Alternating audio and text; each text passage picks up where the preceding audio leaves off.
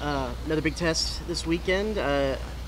Team that had coaches saying played some tough competition too, like y'all did. What's the feeling going into the weekend? I mean, just keep on pushing. So we're going through a little rough patch right now, but I mean, we're not worried about it. We're just taking it day at a time, and we know every single team, doesn't matter who they are, that we play in the SEC is going to be a tough competition. So we're just taking every day like we can the exact same way. I know it's something we've talked about a lot this season, but the pace of play, the pitch clock, and everything like that.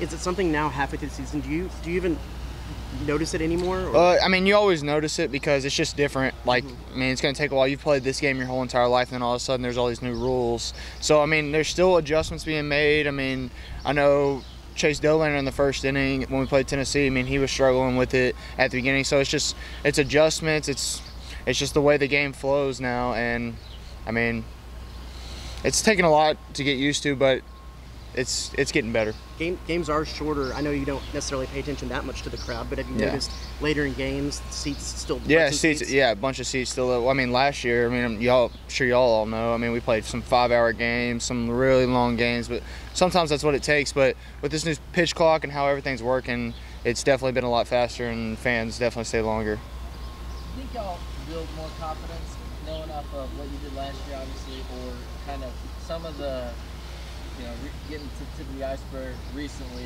scoring first inning every time Tennessee. Yeah. Even scoring the first after Texas took the lead. Do you think, I guess, which one do you feel like gives y'all a sense that we're pretty close to being able to? I mean, it's just like we're getting guys on base, like showed some greatness on the mound against Texas. It's just we have to, when we're hitting good, got to be able to throw on the mound. When we're throwing good, got to be able to string runs together. It's just getting that to click and all mesh together. Took a while last year, and it's just taking a little bit this year. I mean, every team goes through it, and it's just happening to us right now. So that's all I can say. How much, I know if you look at Ole Miss's story last year, good on top, missed, had some skid and then win it all. How much of that can be relatable to what y'all are trying to do? Well, it's just relatable to anybody that baseball's a crazy game. I mean, it really is. And I don't know another sport like it where just anything can happen at any point in time to any player, to any team. I mean, it's just everything's up in the air until the final team is standing. What are some of the things that, I guess, their pitching staff presents a challenge from what you've been able to see? I mean, it's like SEC pitching. I mean, it's a gauntlet every single time you go out there, and you're going to see guys filling up the zone with great off speed, great fastballs. I mean, it's the same every single week, and we just got to have a good approach that Early and Slosh are going to give us, and we're just going to go out there and do our thing. What kind of conversations are there in the locker room and the dugout during this kind of rough patch?